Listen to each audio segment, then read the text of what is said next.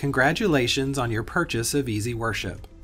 My name is Dan, and I'd like to take a few minutes to walk you through some of the basics of EasyWorship to help you get started and on your way to creating seamless and powerful presentations for your worship services. Before we get started, if you haven't installed EasyWorship yet, be sure and click the download link in the email you received when you purchased.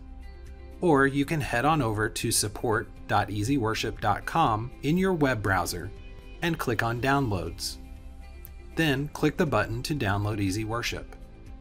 Open the downloaded file and follow the prompts to get it installed. If it prompts you to restart the computer, go ahead and do that. Once installation is completed, you should see an EasyWorship icon on your Windows desktop. Double-click the icon to open EasyWorship and follow along.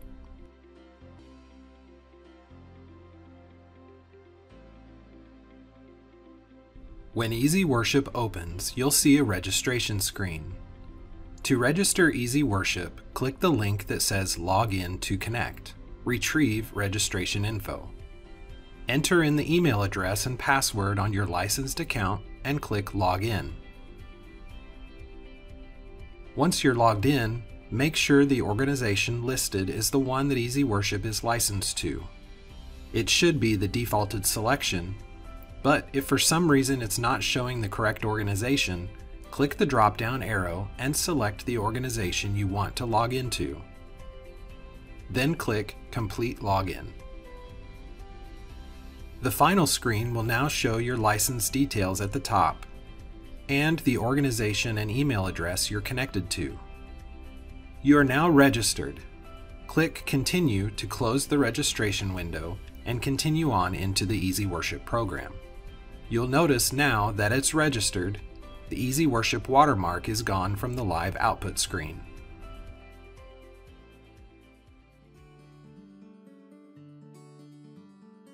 Now that you have EasyWorship installed and registered, let's go over a few basics of the program to get you started, beginning with the layout and different views available. With EasyWorship open, you'll see the standard menus in the top left corner.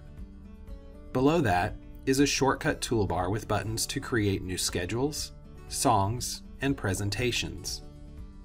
Open and save schedules, access the EasyWorship Media Store and web, and set up the remote control for our mobile app.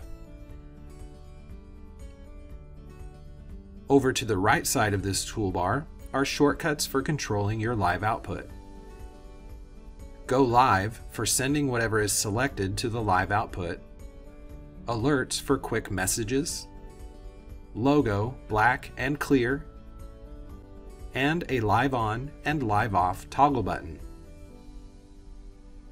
At the bottom of the screen is your resource area, which gives you access to your song database, scriptures, media, presentations, and themes. Resources will always be available at the bottom, no matter what view you're in. The layout of the rest of your EasyWorship control screen will depend on what view you currently have selected. Click the View menu at the top to select a view. With Preview and Live selected, you'll see a schedule on the left, the Preview in the middle, and Live on the right. The Schedule window is where you'll add items from your resources to create a schedule based on what you're doing in your service.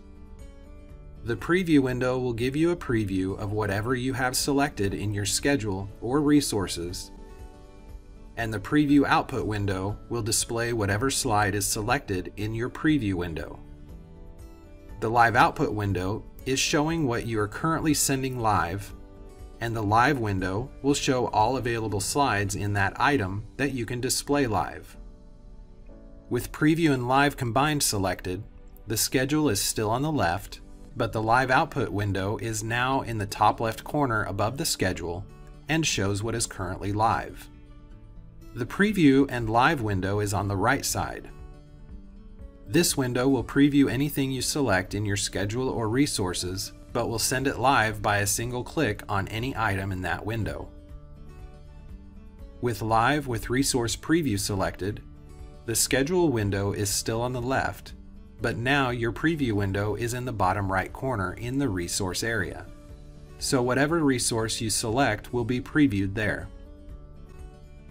The live output is on the right and displays what is currently live. The center window is live and shows all available slides in that item that you can display live. All windows can be resized by clicking and dragging any border. The interface color can also be changed between dark and light under the View menu.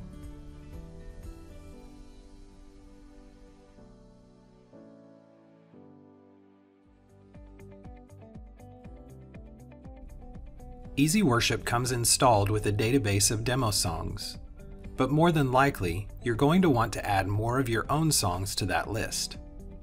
There's more than one way to add a new song to EasyWorship, and I'll go over each one with you. Typing a song manually may be the least likely way to add a song to your database, but it's the most basic. To type in a song, you need to open the song editor by clicking the New button in the top left corner and select New Song. The New Song editor opens to a single blank slide, and you'll see two sections. On the left, there are three tabs: Words, Slides, and Masters. The Words tab shows the slide labels and the actual text for the song. To type in a song manually, click in the label field for slide 1 and type in a slide label if you want one. For example, if this is going to be a verse, I can type in verse 1. By default, the slide labels will not show up on the slide. Labels come in handy when operating EasyWorship in a live setting. It makes it easy to tell what the slide is. If you don't want a label, you can leave it blank. To enter the actual lyrics that will show up on the slide, click the Song field and start typing in your song. Or if you have text copied to your clipboard, you can paste it here. If you're pasting text and want to make sure none of the formatting from another program carries over, right-click and select Paste Without Formatting. To start a new slide, either press Ctrl+Enter on the keyboard, or click the plus button in the bottom left corner. When you're finished, type in the song title in the title field and click OK to save the song in your database. To import a song from a text file or an RTF file, you'll need to open a new song editor first. Click the New button on the toolbar and select New Song. In the Song Editor window, click the Import button at the top left of the toolbar. Select the correct format from the file type box at the bottom right. Browse to and select your file and click Open. Type in the song title in the title field and click OK to save the song in your database. To import a song from Song Select Lyric Service, you'll need to have a subscription for that through CCLI. Click the New button on the toolbar and select New Song from Song Select. Click Sign In at the top and sign in to your account. Use the search or database filters available from Song Select to find the song that you want to import. Click the lyrics icon for that song, or if you're already in the song, click Lyrics. Now click Import in the top right-hand corner to add the song to your EasyWorship database. If you want to go ahead and add the song to your schedule, click Schedule. When you're finished, click Close to exit the web browser.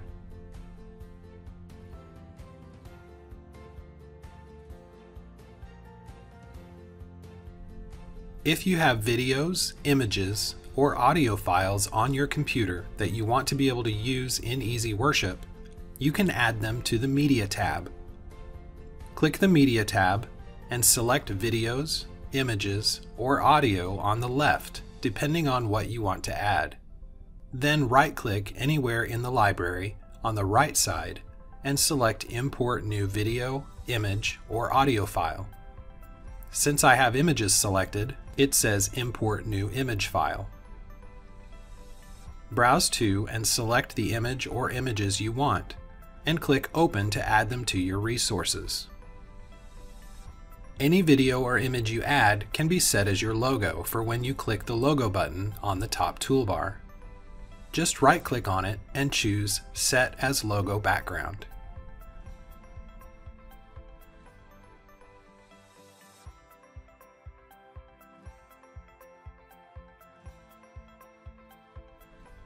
Building a schedule in EasyWorship is as simple as dragging and dropping items from the resource area to your schedule area. The schedule is a playlist where you will include all the items you will be using during a particular service. When you launch EasyWorship, it will open to a blank schedule on the left side of the screen. Or if you have a schedule open already and want to start a new schedule, click the New button on the toolbar and select New Schedule.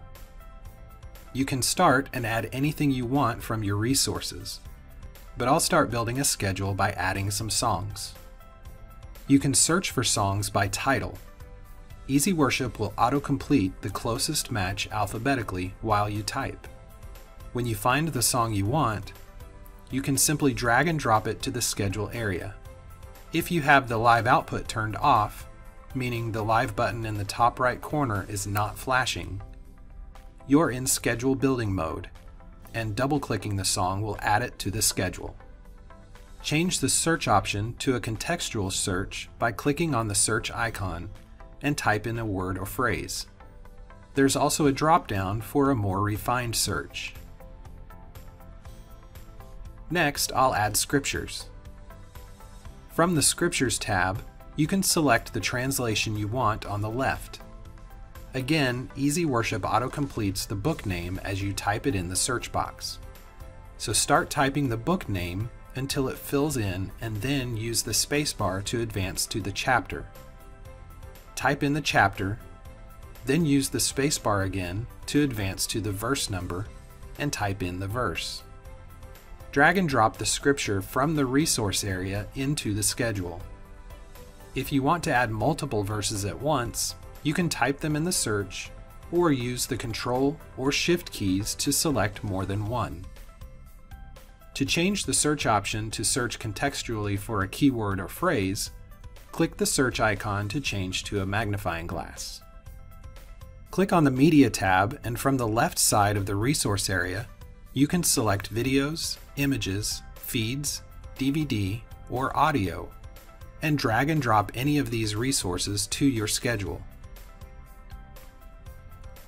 You can also easily change the background of songs, scriptures, or EasyWorship presentations from the Media tab by dragging and dropping a video, image, or feed on top of the item in the schedule.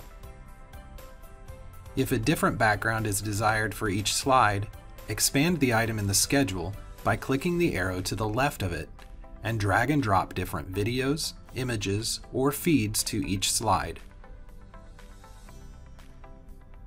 Easily attach an audio file to a song, scripture, or EasyWorship presentation by dragging and dropping it onto the item in the schedule from the Audio tab.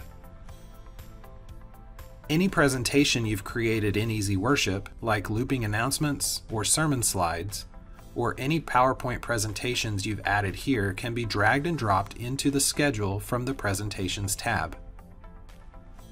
Also, from the Themes tab, you can drag and drop song themes onto songs in the schedule, scripture themes to scriptures in the schedule, and presentation themes to EasyWorship presentations in the schedule. Rearrange the order of the schedule by dragging and dropping, and when expanding a song, scripture, or EasyWorship presentation, you can rearrange your slides in any order you want. To save the schedule, click on the File menu, then Save Schedule or Save Schedule As, or click the Save button on the toolbar. Choose the location you want to save the schedule file and give it a name. If you're transferring this schedule to use on a different computer, you'll want to keep the box checked at the bottom to pack files in schedule, so everything is sure to work. If you'll be using this schedule on the same computer it was created on, You can uncheck this box to save hard drive space. Then click Save. To open a saved schedule, click on File, Open Schedule, select your schedule and click Open, or you can click the Open button on the toolbar and select it from the Recent list. Now, select the first item and click Go Live.